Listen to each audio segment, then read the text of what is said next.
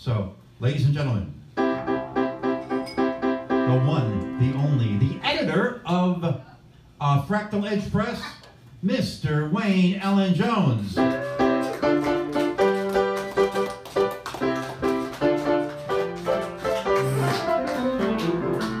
Allen Jones, how are you? Hey? How are you? I'm fine. Did you hear that that Bigelow sold the Skinwalker Ranch? No. Did you hear that they sold the Roswell crash site? Oh, wow. Yeah, somebody Ouch. bought the Roswell crash site from the original owners, and they're not going to let people on it anymore. You think that's part of the conspiracy? Oh, I think it's part of like, oh, I'm going to pretend to do that, and then I'm going to charge a lot of other people a lot more money per person. Probably. Go do whatever. I can't imagine there's not people out there with, you know, like metal detectors and stuff. Well, yeah. Oh, I mean, but it's I'm sure alien they've metal. been through Why there would so far. why would an Earthling's metal detector detect alien Well, metal? no, it was the memory metal that they had. Okay, wait, Oh, I have some Britannica great books here. Self-healing. Yeah, self-healing, and you could crush it up and it'll open Oh, up. yeah, hello. And Bigelow's been trying to get that. I have some copies of them Britannica's great books that I could barely read. Wayne Allen Jones, do you want Tolstoy? Do you want a copy of the American State Papers, the Federalist Papers, and John Stuart Mill, or do you want Locke, Berkeley, and Hume? Second one. Second one, American State Papers and this guy, J.S. Mill. Right. Ladies and gentlemen, this is the author of several books, including Stoneworks and Decades of Rehearsal, and he's the editor and publisher of Fractal Edge Books, the one, the only Mr. Wayne Allen Jones. Which is actually being resurrected. Resurrected? Yes. Cool. And I'm now, just recently, the president of the Poets Club of Chicago. No more Tom Roby? Even though, yeah, Tom got sick, so. Oh, cool. And, ironically, I live in Lansing, Michigan now. Okay, just in time. Are you going to be at Poets and Patrons on the 23rd? Probably not. Okay. But I did go to, obviously, the other thing. Leonardo da Vinci is said to have been the first person to notice that if you add up the circumferences of all of the branches at a certain level of branching in a tree, or all the twigs at another level of branching, the sum of those things adds up to the circumference of the trunk. And that's called Da Vinci's rule of trees. And that's partly behind what's going on here. Nature revealing.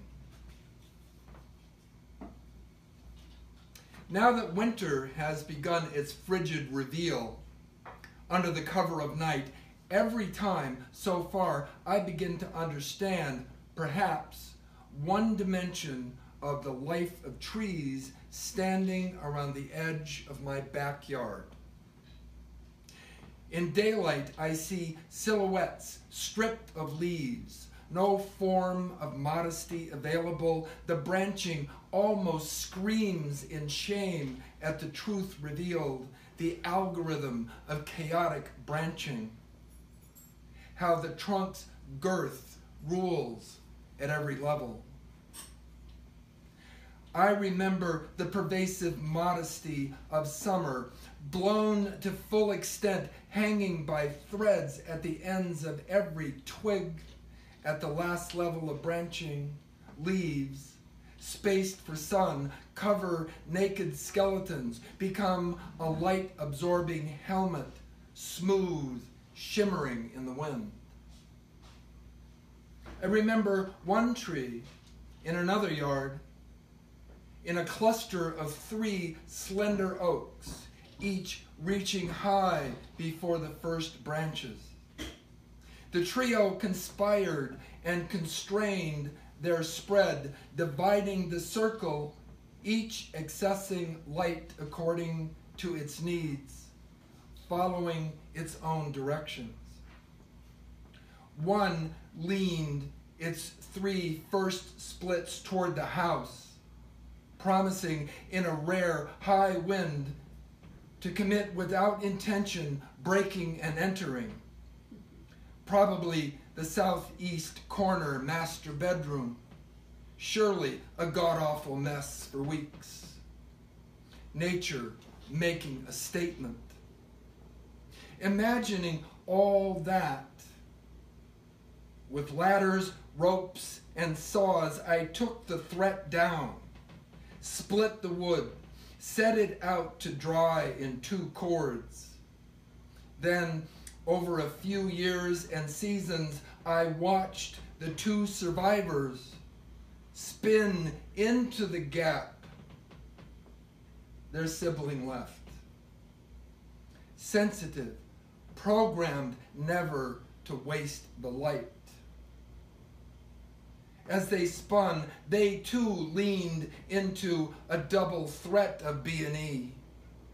Having no words, their actions spoke loudly with elegant simplicity.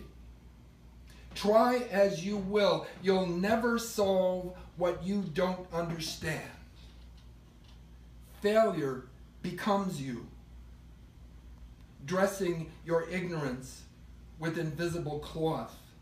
You too parade naked before your subjects.